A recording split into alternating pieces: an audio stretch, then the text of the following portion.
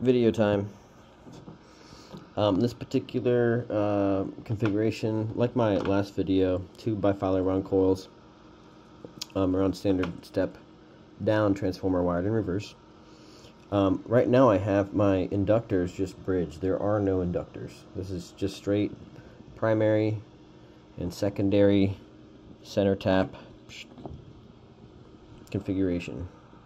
I do have 2 diodes on here, one out from each side of this transformer, pulsing at 608 Hertz at 67% duty cycle.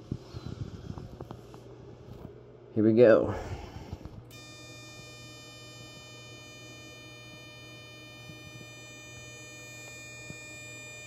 I mean, pushing 150 volts on that cell. 600 milliamps actual consumption through my circuit. That waveform. Look at that equal opposite polarity pulse. So we have this waveform being generated, and we're dipping below that negative, or the 0 volt point. Don't care right now, because watch this grow. That green gets this very nice equal opposite polarity charge. I'm going to pause that here. I mean, we are above that 100 mark. Very good production. Here's a close-up look at that. Right here, that arrow, that's our 0 point line, 0 volt. Equal opposite polarity pulse being generated, collapse.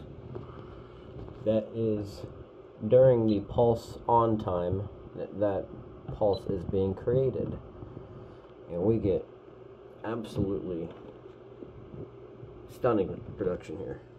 One more time here, we go.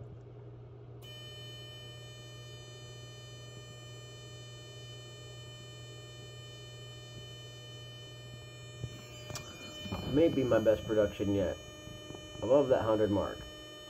That's 1/10 of a liter per minute. That's 100 milliliters per minute. 1/10 of a liter. 100 milliliters per minute. Well over that. In this series of videos, I document my progress on unlocking the secrets of Stanley A. Meyer. For over a decade, I've studied and replicated the devices of Stanley Meyer, specifically the water fuel cell, a device that splits water into hydrogen and oxygen for use as a combustible fuel. Here, I discuss water fuel cell theory in hopes of connecting with other like-minded individuals to unlock the secrets. This is Stan's Revenge.